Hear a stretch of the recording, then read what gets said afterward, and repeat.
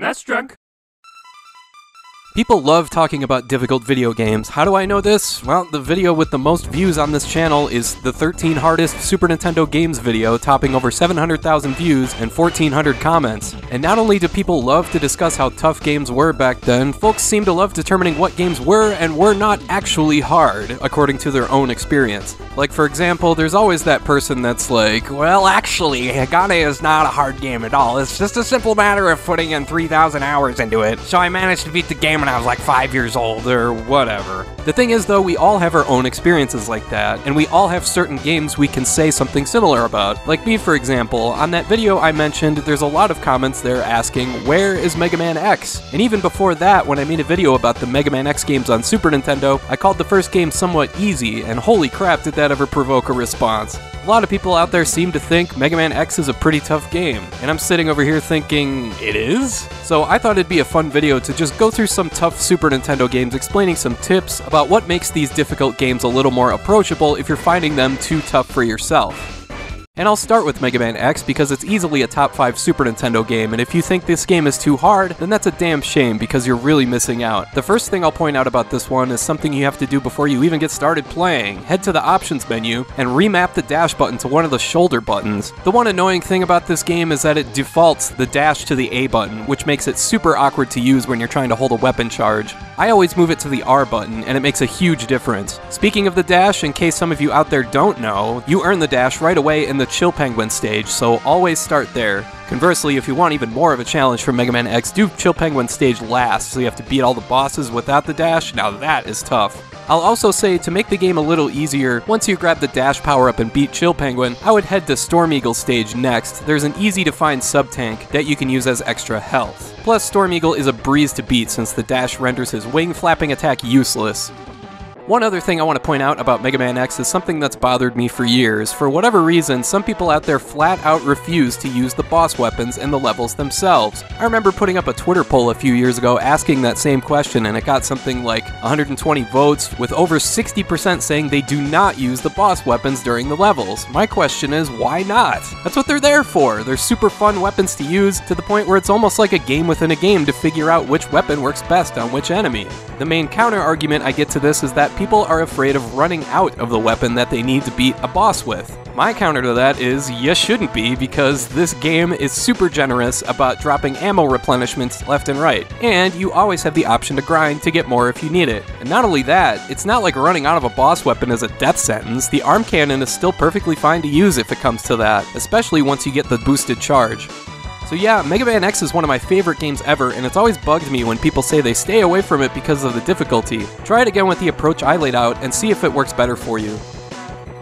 There's another game that's been on a lot of people's minds lately, mostly thanks to the SNES Classic and the re-release, and that's Secret of Mana. It's a pretty polarizing title, it's gotten a good deal of dislike recently, and based on the feedback I've heard, it's mostly because of the combat. Yeah, it sucks being subject to a computer AI-controlled party member in an action game like this, just to name one problem with this game, but there's a few ways you can manage it without losing your mind.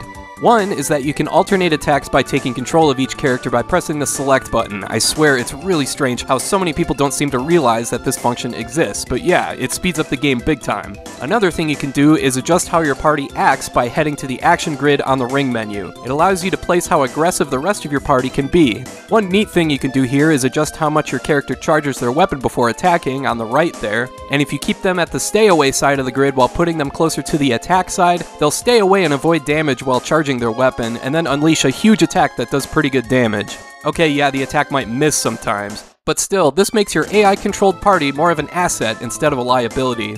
One other thing I wanted to point out about Secret of Mana is another simple thing that I see some people miss sometimes, and heck, it's something I missed back when I first played this game. Before you enter the Pure Land, and after you talk to Gemma here, if you walk all the way around to the other side of this palace, there's actually a Nico shop you can visit that has massively upgraded equipment. It's easy to miss Nico here and end up getting utterly destroyed in the Pure Land, so if you ran into this same problem, make sure you upgrade your armor at this spot.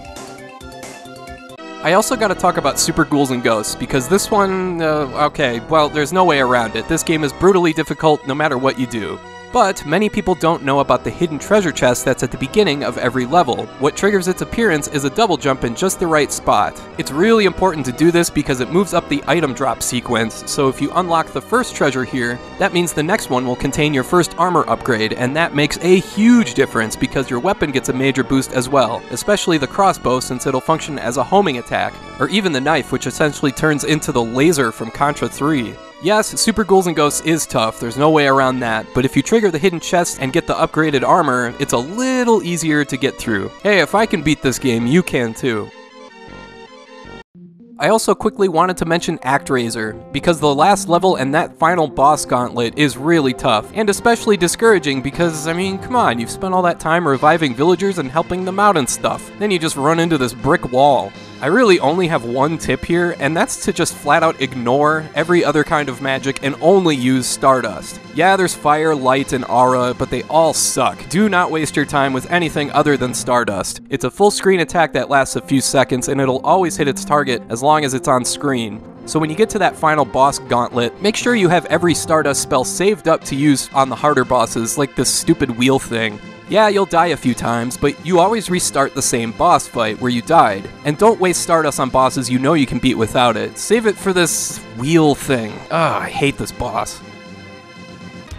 Contra 3 is another notoriously difficult game, but seriously, it's so much fun, and if you give up on this one too early, again, you're missing out on one of the very best playthroughs in the Super Nintendo library. And yes, I'm including the top-down levels. I don't think they're nearly as bad as some people say they are. The thing to remember about this game is weapon combinations. The combo that does the most damage the most efficiently, at least in my experience, is the Crush Spread Gun combo. You can seriously just mash the Y and X buttons at the same time, allowing you to do way more damage than you otherwise could, since alternating the spread allows the Crush missile to fire just a split second faster. It really helps with this boss fight in particular.